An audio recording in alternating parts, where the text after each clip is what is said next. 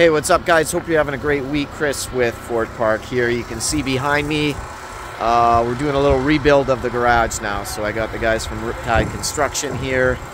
The slab's kind of a little bit wavy, so they're gonna have to shim it and make it work, but these guys are pros and they know what they're doing, so I don't think it's gonna take them too long to frame this thing.